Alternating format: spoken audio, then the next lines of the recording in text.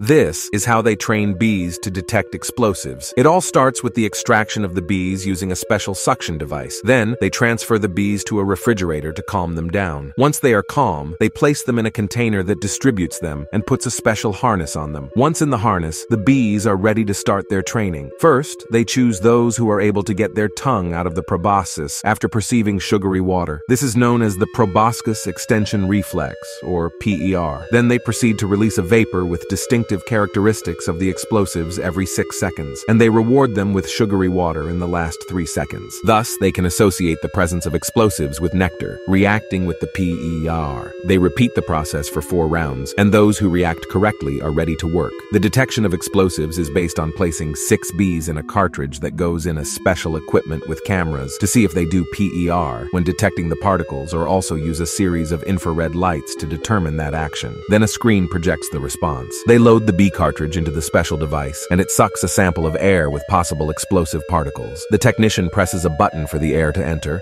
and the bees analyze the sample while the infrared lights determine the response that will be projected on the screen. Something very interesting is that in each cartridge you can place a bee trained to respond to certain specific particles and thus determine several substances. The most impressive thing is that they can be trained in just hours, and for their maintenance they only require nectar or sugary water, being much cheaper than a dog. Something curious?